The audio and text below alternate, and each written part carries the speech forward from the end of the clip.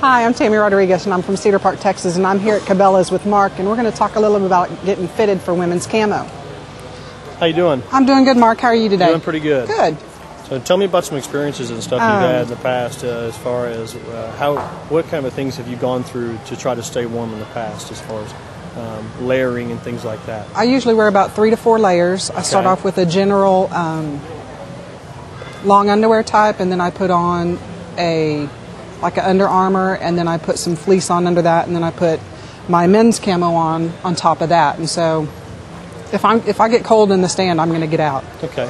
Well, as far as layering goes, that's exactly what we tell people to do, is do several different types of layers. That gives you some flexibility and good moisture transport that all the materials you have on will work very well, including starting with a good base layer, using some sort of a mid layer like a fleece, and then putting a good waterproof shell on the outside of it too. So you're on the right path there. Especially with doing multiple layers. That's typically what we advise people to do. We'll try to find something to work for you. Can be a bit of a challenge for sure. Well, what about in women's camo? I found that it's harder for me to find women's camo that I can put, I generally have to buy a couple sizes larger with all the layers I'm putting on underneath. And when I have all those layers, finding women's camo to fit me, because I am a larger woman. I'm not a huge one, but I am a larger woman, and I need two sizes larger than what I normally wear, and so I generally have to buy men's camo for that, not women's. It definitely is a problem with that can be a bit of an issue. But sometimes we typically can try to work with you a little bit. And some of the pants and shirts, if you get a few layers on, it can be a little more difficult. Especially in some of the outerwear, they try to make some women's sizes and a little bigger sizes, up to a women's XX or so, to try to compensate for a few layers, to try to get some things that will fit with some layers for women. There are some heavier things available, including some bibs and coveralls and some jackets and things like that. Okay, great. Well, let's have a look and see what you got. Okay, no problem.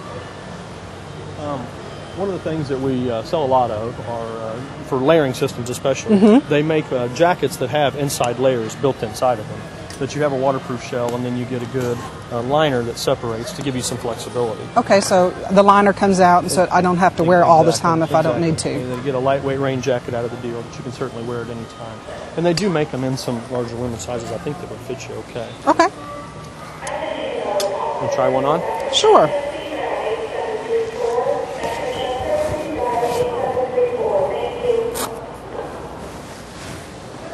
Just leave it right there.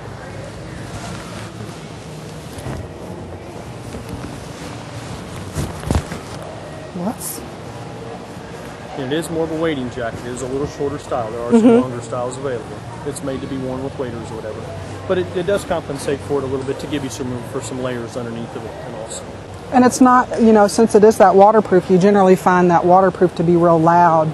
And so this isn't as loud as what you would normally find with the waterproof. Especially some of the camouflage, they try to make them a little quieter. And some of the others, they don't worry about it as much in the casual side or in plain colors. And some of the camo stuff, they definitely have tried to make some quieter materials to compensate for that. Well, great. This is kind of neat.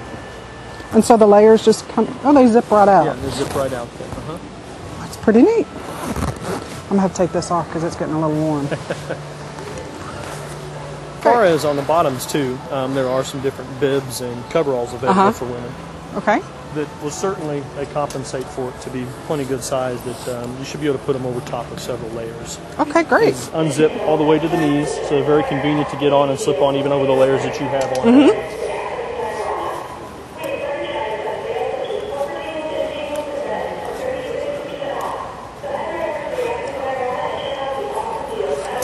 So these would be really great for when I'm already all dressed up and I realize, it's going to be a little colder than what I thought it was going to be. Yeah, these are pretty convenient because they do compensate for having plenty of layers on underneath. So they make them a little extra bigger size. Okay. And they're pretty convenient to get on and off. Now if I can't, there we go.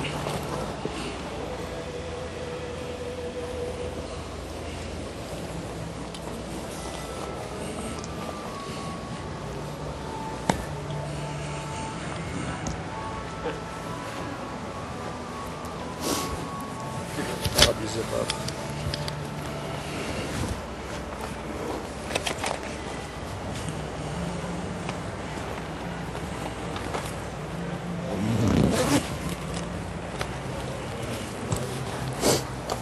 There we go. Well, look at there. That does make it much easier, doesn't it? Yeah, it does. Adjustable. Adjustable. And those are waterproof and insulated, 150 gram, which is in the pretty heavy range. That's great. And then the jacket fits and everything, Yeah. right? Yeah. What about just standard pants? Do you have any just regular pants for women that... They do. I carry some denims and some Microtex, which is 100% synthetic. It's a polyester pant in a BDU style. Okay. Just in a cargo pant. And they run up to a women's 20. Oh, okay. They would be great as one of the layers to put on, and they definitely run decent size. Do they come in like longer lengths, or is it all just They one? are pretty long, especially the Microtex. The one we have there is an unfinished, so it is super long. We hem them here. It takes us about 15 minutes per pair, but it doesn't cost the customer anything. So that does compensate. They're very long for the people that are long-legged. Great. So all you have to worry about is the waist size and thighs on it, and then we take care of the length for you. Awesome. That sounds really good.